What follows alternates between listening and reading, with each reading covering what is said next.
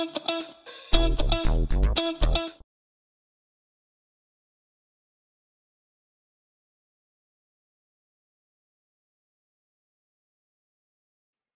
right. Good morning, everybody. I hope you can see my screen here. We'll be also switching the screens in between as Anton takes over in between, and so please bear with us. So we're going to be talking about Spark and Iceberg at Apple scale a little bit, and we'll talk a bit about why do we need upserts and deletes, and what's the plan for doing upserts and deletes using Iceberg. A little bit about us, Anton. We can't hear you. Hey guys, so my name is Anton. I am a software engineer focusing on data lakes, and we ensure that data lakes are efficient and reliable at Apple Cloud Services. And I'm also PMC member for Apache Iceberg and Apache Spark contributor.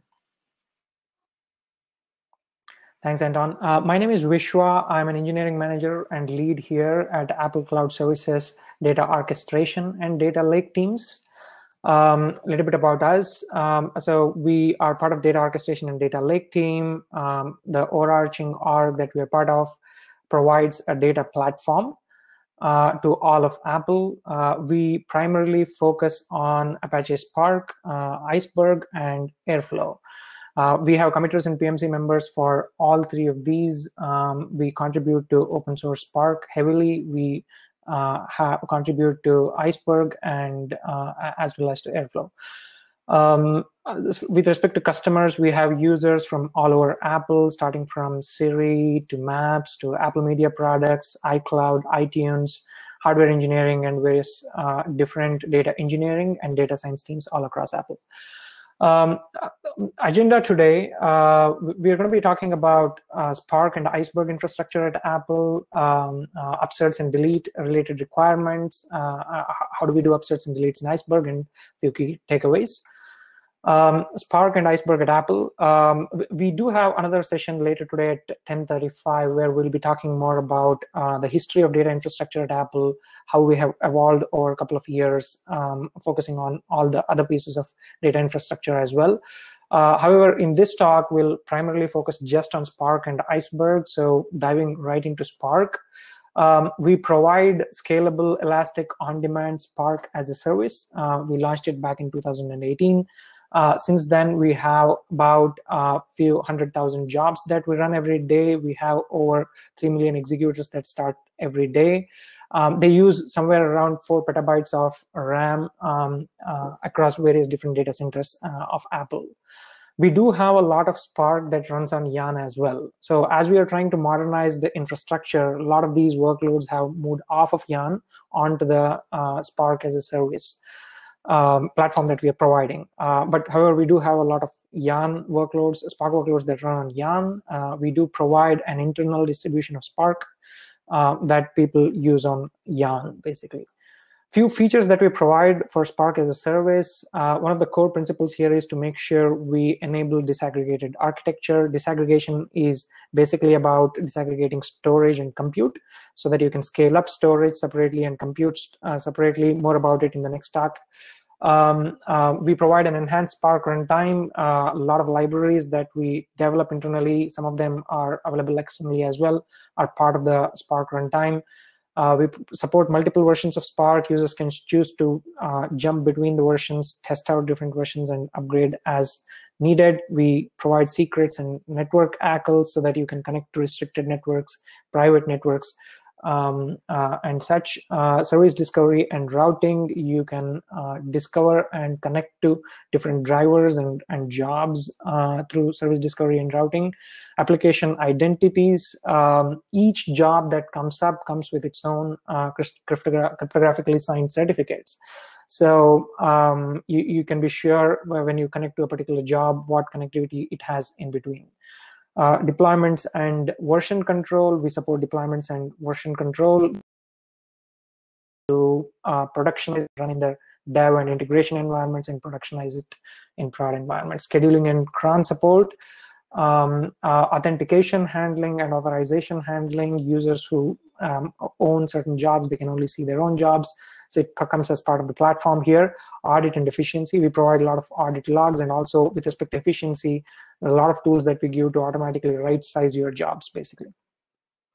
Some of the jobs that run use over petabyte of data, and they do shuffle, which is in 500 to 600 terabytes of shuffle for each run. So efficiency kind of helps, efficiency tools help them to figure out how they can tune their Spark jobs, profile their Spark jobs, and such. Switching gears to Iceberg, the current status of Iceberg, we have several prod use cases that are running in prod. One of the use cases that is in prod has about 2 to 3 petabytes of data per table, tens of tables there, and over 2.5 million files or more in each of these tables. And most queries are returned within somewhere about 5-second response time. So the query response times we are aiming for is somewhere in few seconds. So this kind of fits the SLOs there. Some of the primary requirements that we have to build data lake on top of Iceberg, obviously the obvious requirements here are lightning fast queries, transactional upserts and deletes. We're going to be doubling down on this later in the talk here. Asset compliance on any object store or distributed file systems. And of course, automatic compaction and table management. So we have a separate service that kind of automatically keeps tables compacted, manages the table data as well as metadata to prune it, keep it clean, expire snapshots, and things like that. Some of the current features that we support as part of this are asset compliance for all operations, flexible indexing capabilities that comes out of the box for Iceberg here, support for update, deletes, and upserts, support for batch and streaming use cases, data and metadata compaction commands, as well as automatic compaction here, support for time travel, data provenance. We have metadata tables that you can query, utilities that can migrate existing Parquet and Avro tables without any ETL jobs, basically. Support for SQL and interactive queries using notebooks is quite important as well. So, the data lake platform that we have built currently supports all these features. As you currently know, Iceberg is integrating in better ways with Spark as Spark 3.0 comes out and evolves itself out. With Spark 2.x, the integration is not so great. Some of these commands are not supported in open source yet, so we have support for them internally as well. Upsert and delete requirements. Some of the functional requirements here are to support read and write heavy OLAP use cases. One of the primary focus that we have been having here at Apple is to make sure that we support tables which are multi-petabytes in size, and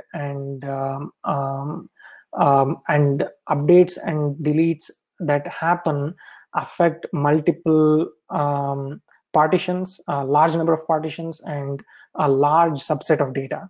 So that has been the primary focus, basically. So we have to be supporting updates that can update a large portion of the tables. Full support for update, delete, and merge commands. One of the things here is we want our users to be able to use the same SQL commands they are familiar with. So we have added a full update, delete, and merge support. This is going to be available in Spark 3.0 as it comes out as well. Anton is going to be talking more about it.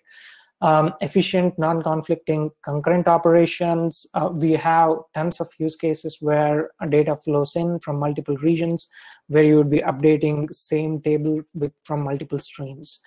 So it's possible that the updates that come in can be updating 2 different parts of the tables. So having non-conflicting concurrent operations is very, very important. Configurable isolation levels. Iceberg already provides really good isolation level in the form of all operations are serializable in Iceberg. So that's the best form of isolation that any database can provide. However, when you have large amount of writes and reads happening, you can also switch to a snapshot isolation, and that provides better write performance while is happening. Ability to stream out row level changes incrementally is also a quite important feature that we've been looking for, so that if you can basically replay the events that has happened on one table onto another table of Iceberg, basically. Some of the non-functional requirements are the architecture. One of the main goals is to have a simple and scalable architecture.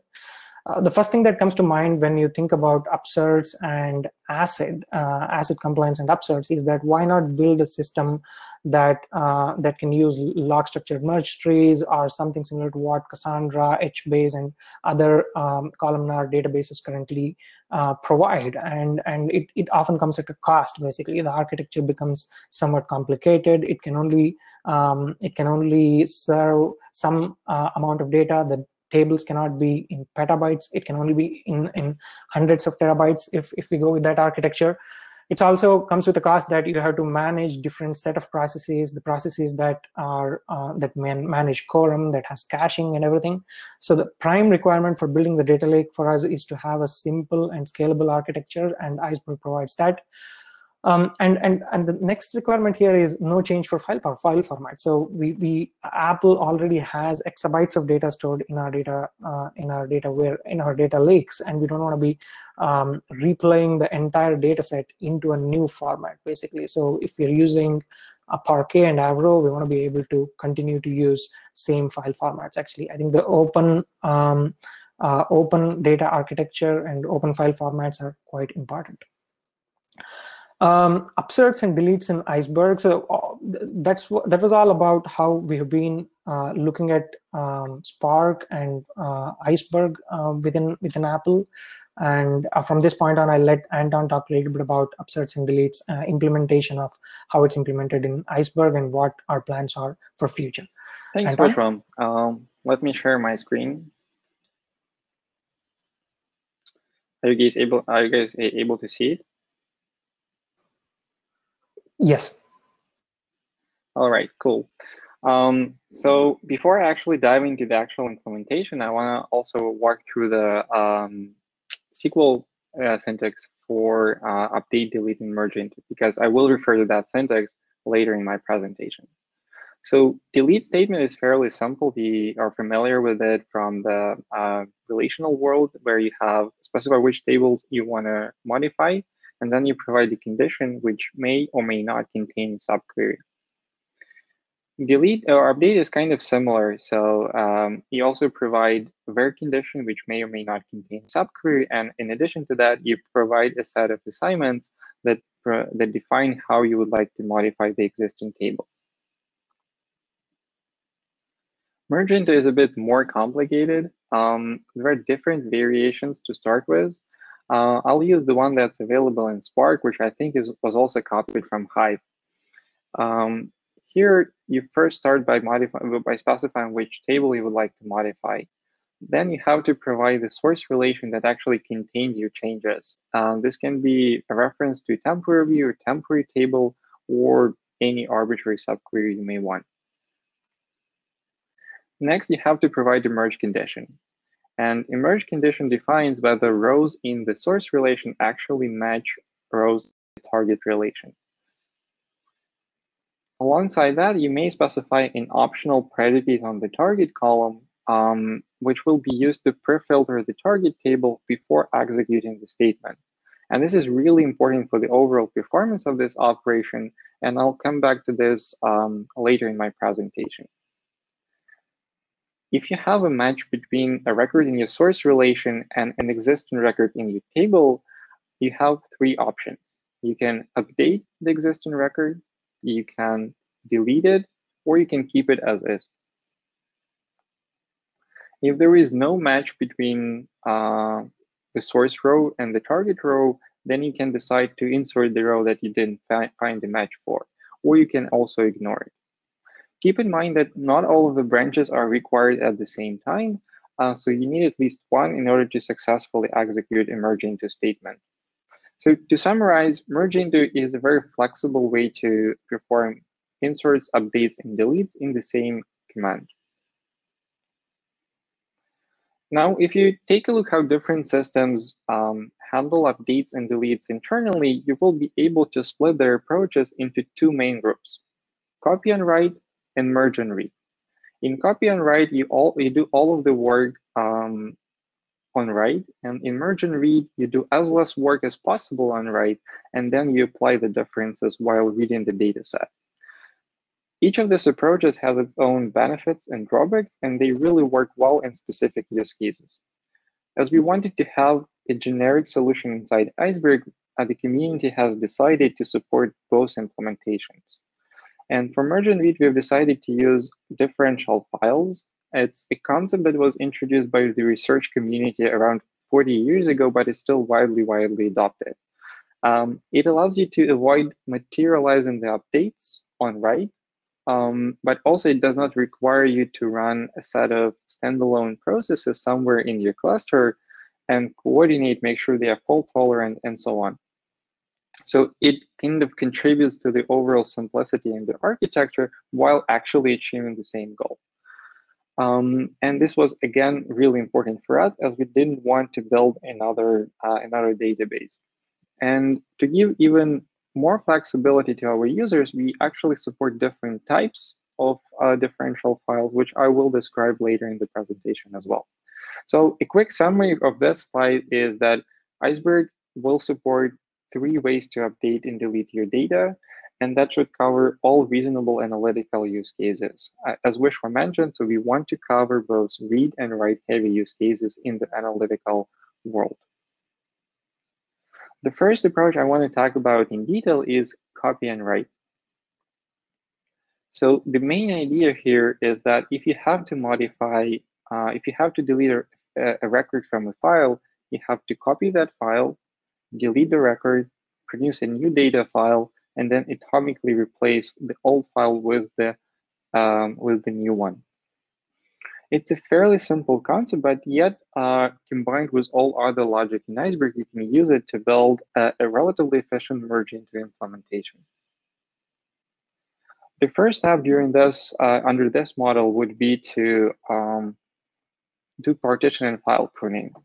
Whenever a user executes a merge into statement in a query engine like Spark, Iceberg will look for predicates on the target column, and it will use those predicates to actually prune partitions, and even more, prune files within those partitions using the min-max statistics that it has in its metadata. And I would like to emphasize that this filtering happens without actually touching the data.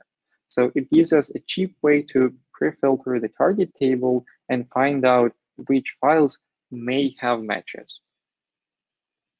So therefore, I highly advise you to structure your table in a way that you will be able to benefit from partition and file skipping in Iceberg. Once we have this information, the next step is to perform the cardinality check. And the SQL standard requires an exception to be thrown if multiple rows in the source relation match the same row in the target. If this happens, the result of your command is actually indeterministic. So you cannot really decide what's the correct way to execute it. And therefore, while it's still expensive because you have to do an extra inner join, it's always a good idea to perform this, because otherwise you risk to actually corrupt your data.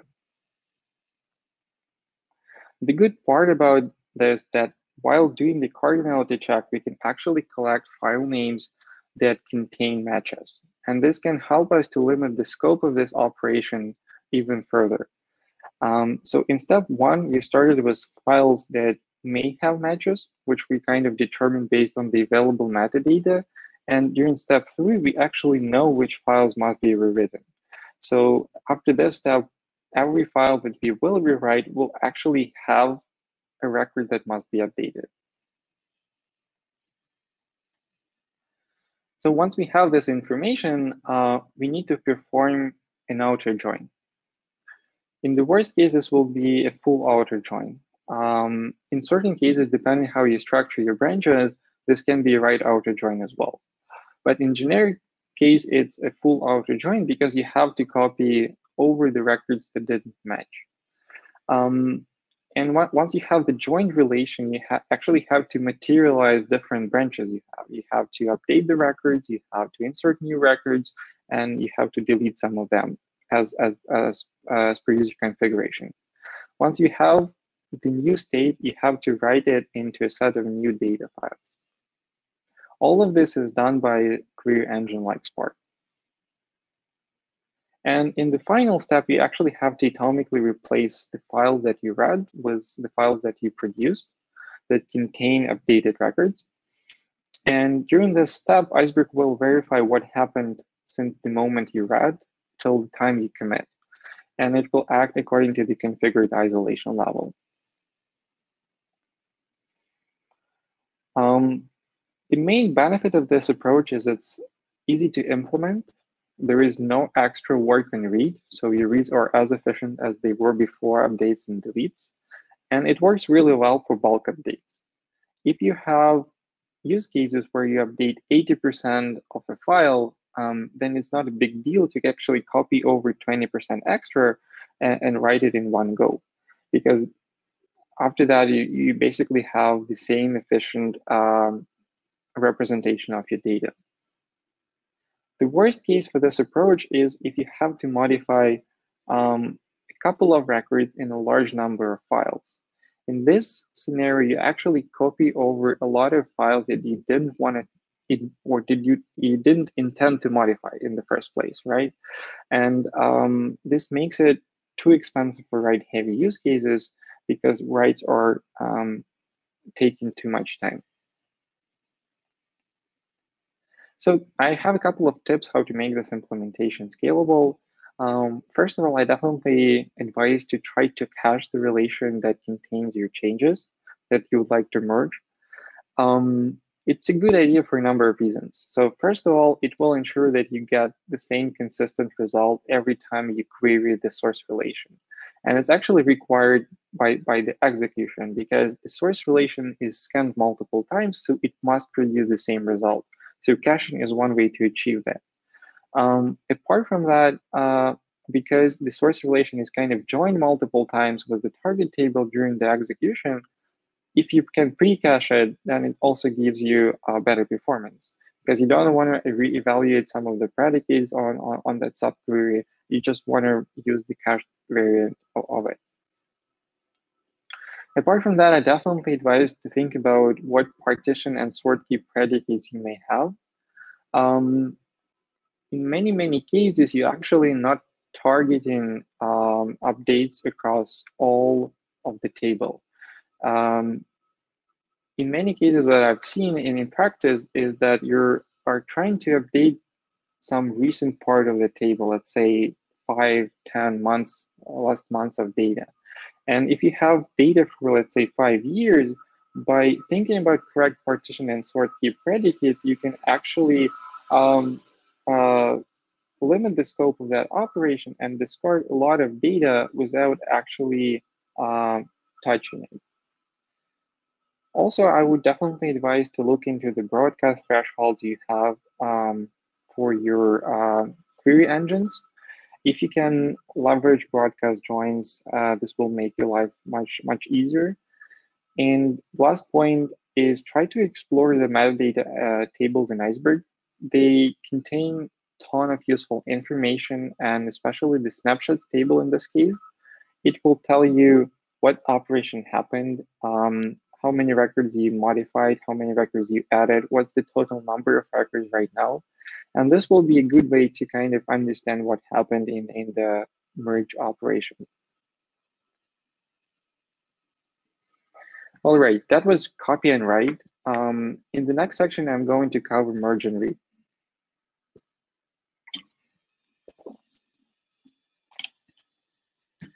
And the main concept we had to introduce to support merge and read in Iceberg is a delete file. So a delete file tells us which records were removed from our data set. And instead of copying and modifying data files directly, you can now mark deleted records by writing and producing your delete files. Those delete files, they will be applied while you're reading the data set. And producing a delete file is substantially more efficient than modifying the data file directly. So under this model, an update is represented by appending both delete file, which kind of removes old version of the row, and data files, which contains the updated record. And at selected points in time, you actually have to perform compactions. And a compaction may be a minor compaction or a major compaction. The goal of a minor compaction is to optimize the number and layout of small delete files. And the goal of a major compaction is to actually get rid of delete files completely by merging them into the corresponding base files. Your delete files must somehow reference rows in the target table, and this can be done using two ways, either using natural keys or using synthetic keys. A natural key is a key that consists of one or more column values, and if you want to represent a generic update using a natural key, you face a couple of problems. And by generic use case, I mean an update like you see in SQL command, where you can modify an arbitrary field and you may have an arbitrary condition. So you're not limited to condition only on the natural key. So in this case, it's hard to represent that operation using a natural key. First of all, not all of the dataset actually have a globally unique natural key. Second, you have to reason about key uniqueness. And it's challenging and expensive, especially at scale. If you are to do this check on write, this would mean you would have to join the existing dataset with the incoming dataset, find if there are duplicates, which is expensive because you need to execute that distributed join. If you are to do this check on read, you would have to probably sort the records not only by the natural keys, but also by some additional column that would represent the version of the row, and then you would pick the last one. In both cases, it's expensive and it adds more complexity to the overall implementation. In addition, the size of delete files in case of natural keys depends on how many columns you use as a natural key and on their size. So the more columns you use as a natural key, the bigger size you have for your delete files. And final, it kind of limits the read optimizations you may have. So the consensus we have arrived in the community is that supporting natural keys for generic use cases is probably not the best idea, but there are definitely very important use cases where you want to use them over positional keys, and you still want to cover them. So therefore, the decision was that we will support both. A synthetic key in case of Iceberg is actually a combination of a file path and row position. And such keys ensure uniqueness of rows without any extra work on read or write. So it's a very efficient way to uniquely identify a row. And also they have fixed size of the delete files because you always have just two columns and they kind of always the same size. And because all of that flexibility that you get, most of the systems, like if you consider MongoDB, Vertica, others, they leverage synthetic keys. Even Hive asset tables in V1 and V2 version, they all leverage synthetic keys. But there is very important distinction in synthetic keys in Iceberg compared to Hive asset. Hive asset stores an extra column in the data files. For Iceberg, synthetic key is implicit. So there is no extra metadata information in the data files, which is again a very important point for us.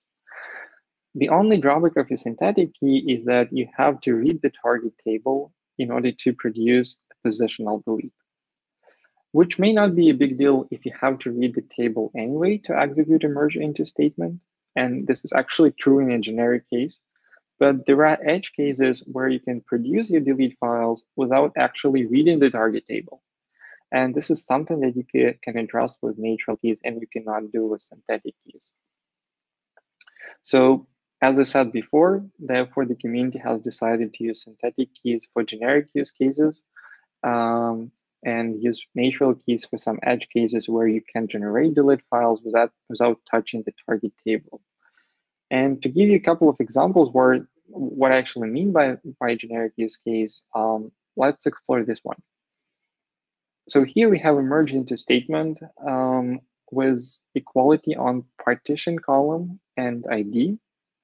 And if there is a match between the source and target table, we would like to check if the value of the existing row in the count field is less than 10. And then if that's true, then we would like to modify one single time column in the existing record. In order to find out the new representation of the row with all updates, you actually need to know the values for other columns that that row has. The only way to find that out is by reading the target table. In addition, you have to apply that predicate less than 10 on the count field, which is again only possible if you read the target table. So in this case, you have to read the target table anyway, so there is no extra penalty to actually read the synthetic key while you're reading the data. Now compare this to this example. We have equality only on IDs, and we are doing this merge operation only a specific partition. And we are saying that update all matching records with the record I have in my source relation. So here, we don't really care about the uniqueness of the key. You can have 10 records with the same ID, and you just want to update all of them, right? And you actually have the new representation of row you want to replace it with. It's in your source relation. So in this case, what you can do and what the Iceberg will do is it will produce a delete file that will contain unique IDs so that it will discard all versions of those rows. And it will produce new data files with updated records, and all of that without actually reading the target table, which makes the write as lightweight as possible. Now I would like to talk a bit about how that is actually represented in the table format. As you know, Iceberg keeps both forward and backward compatibility within the same table format version, which means that you had to introduce the V2 table format for merge and read. But before diving into V2, I would like to actually walk through the V1 format and make sure we are on the same table. And just one side note is the upgrade to V2 is a simple configuration change. You just bump the table format version and you're done. The migration, so the V2 format is backward compatible, but once you migrate, you cannot actually use your V1 writers to write to V2 tables, but the opposite is kind of true.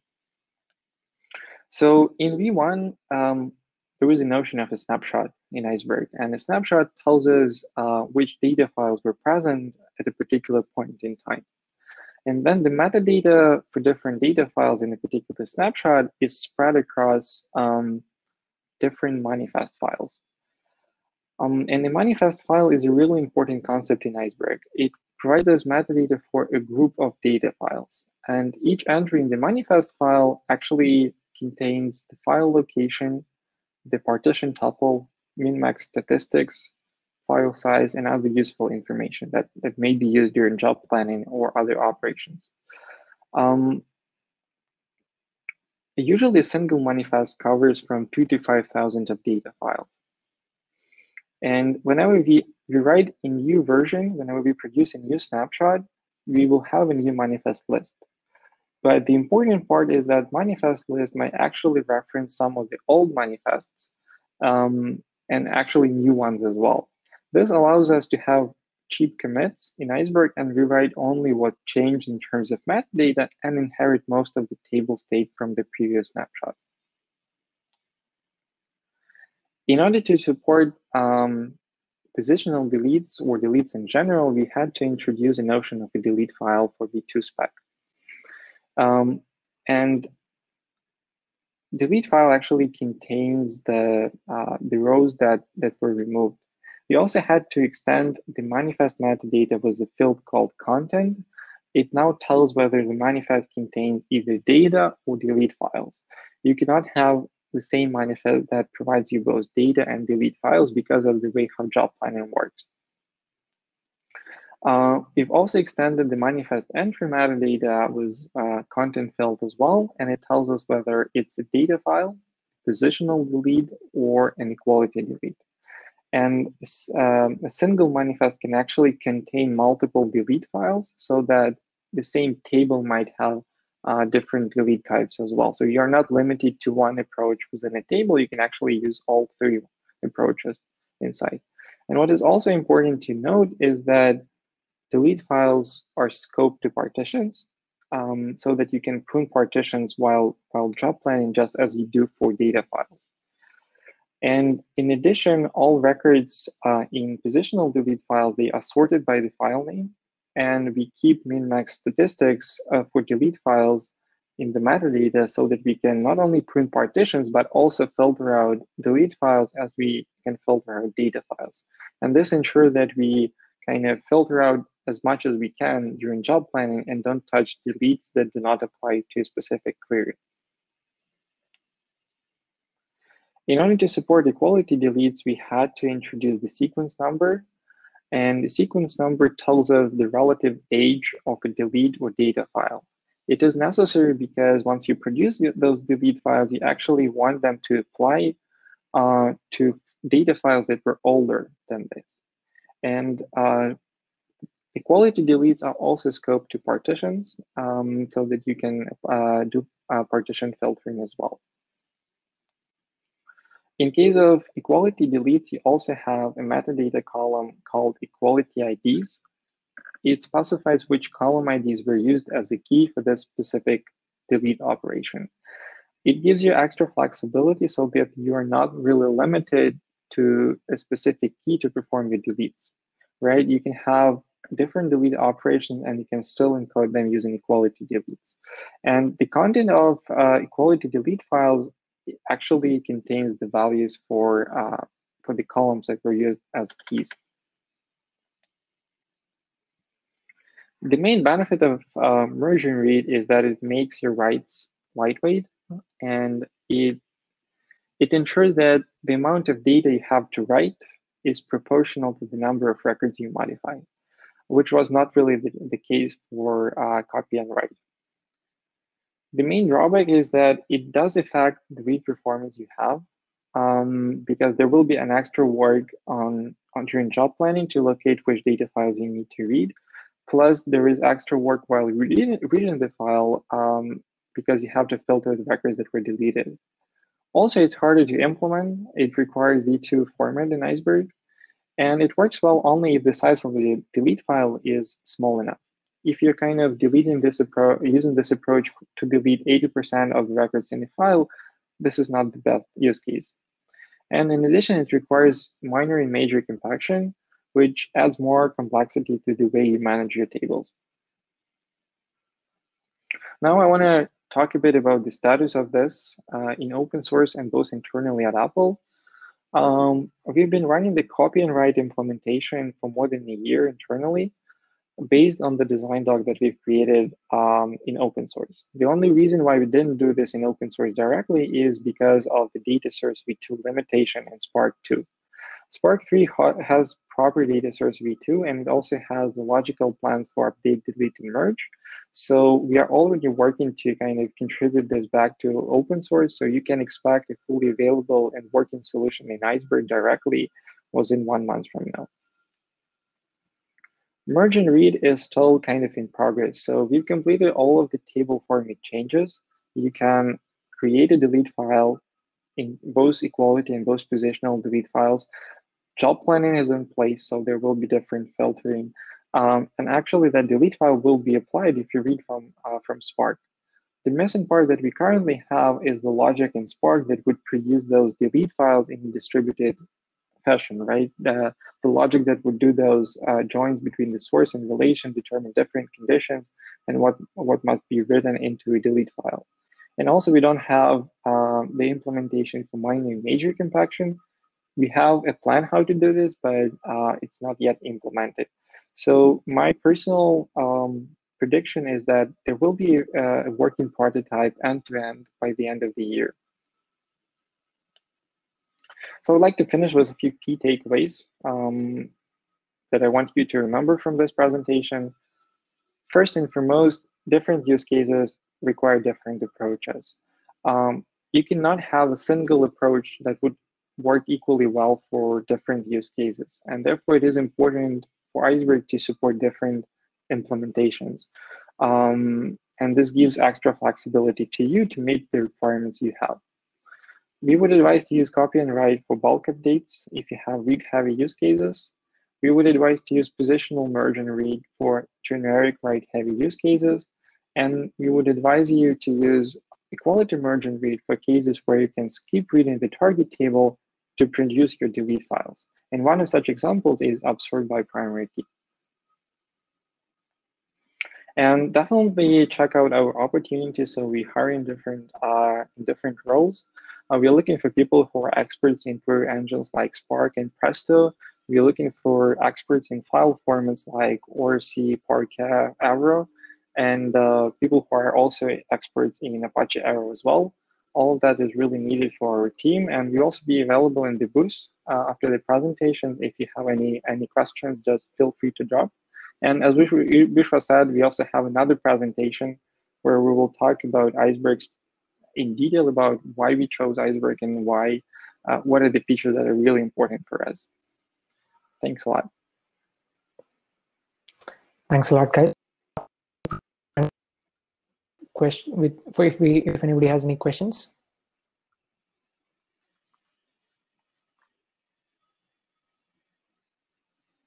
And there was one question in the chat about when would we have merge on reads available. I think as Anton mentioned, we're hoping to get the MVP out by end of the year as much as possible. I think Spark 3 and Spark 3's integration, so we're working on that. Yeah, there is even like consensus on how that will look like. So there is a lot of progress both on merge and read. On copy and write, I mean, it's done a year ago, so we're waiting for datasets v2 to be out. And I think the design for merge and read kind of stabilizes during the last months. And Brian Blue did a lot of work to actually implement this from the table perspective. And I will add the Spark related parts, and it actually will share a lot of this copy and write in terms of what Spark does. So I don't expect that to take much time. Awesome. I don't see any other questions. So please do try out Iceberg. Watch out for the changes that we're going to be putting out in OSS for upserts. It's quite exciting. Let us know if you have any other questions. We'll be in booth. Feel free to reach out to us through Slack or through email as well. Thanks a lot for joining. Thank you. Thanks a lot, guys. Bye-bye. Thanks.